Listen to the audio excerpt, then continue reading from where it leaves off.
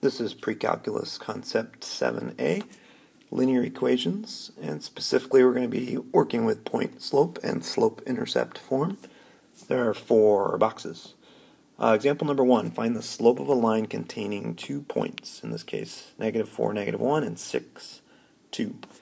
So we hope that you'll remember, way back from Algebra 1, that the slope of a line containing any 2 points is the following formula. M, which represents slope, equals y2 minus y1 all over x2 minus x1.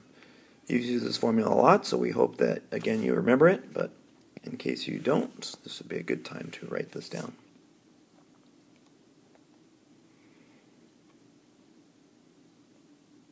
Okay, so for our line, your y2 minus y1 represents the vertical change, and the x2 minus x1 represents your horizontal change, giving you your slope. So we've got 2 minus -1 divided by 6 minus -4, and a final slope of 3/10. Alright, box 2, we're going to find the equation of the line that we just found the slope for. So once again, our slope in this line was 3/10. And for this one, we want to remember our point-slope form. This is going to be y minus y1 equals slope times x minus x1. And again, formula that you've all used quite a bit, one you should definitely remember.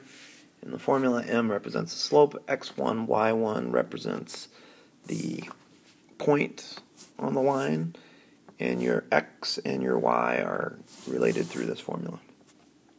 Alright, so for our line, we've got y minus, now I've got 2 points to pick from. I'm going to choose this one right there. So y minus 2 equals 3/10, our slope, x minus 6, and that's our equation of a line.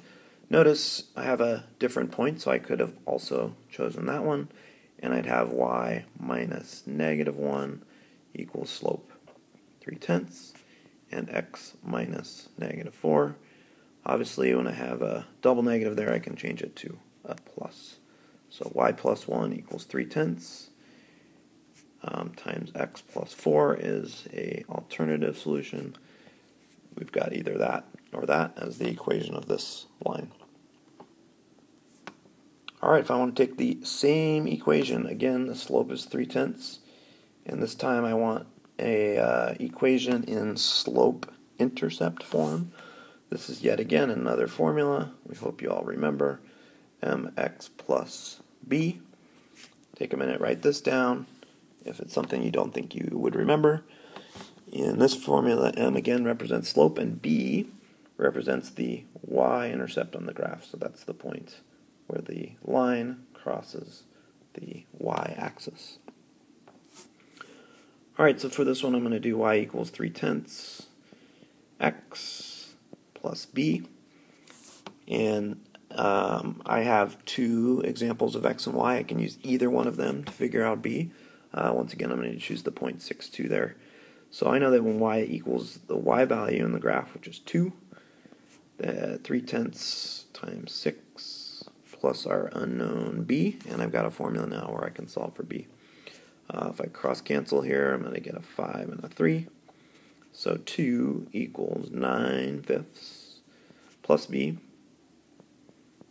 and my value of b then is going to be 2 minus 9/5. That's going to be 10/5 minus 9/5, and I've got a b value of 1/5.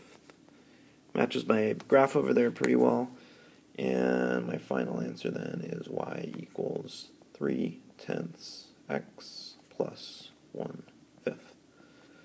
So, when you're given a line with 2 points on it, you should be able to find its slope and the equation in both point-slope form and slope-intercept form. Alright, box 4 is a u-try.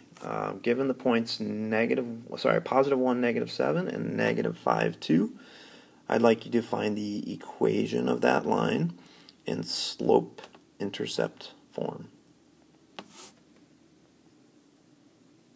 Okay, hopefully you got a final answer of negative 3 halves x minus 11 halves. First step is to find the slope. Since I have 2 points on the graph, I can use my slope formula to do that. Negative 3 halves is my slope. And then we've got to figure out the y-intercept b. And to do that, I have to use one of my 2 points.